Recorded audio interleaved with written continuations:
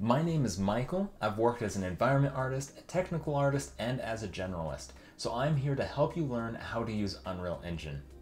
Over the duration of this course, I am going to show you 3 different methods of creating landscapes and their materials in UE5, starting at a very beginner's level before switching into more intermediate content, and by the end of the course, we'll be discussing advanced methods and techniques.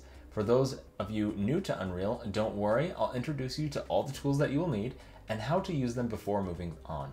And each thing I teach you will build upon what you've already learned in a simple and cohesive way. I will cover things like Lumen and Nanite, as well as show you how to create useful shaders like water, waterfalls, shaders for your trees, and how to create effects like fog.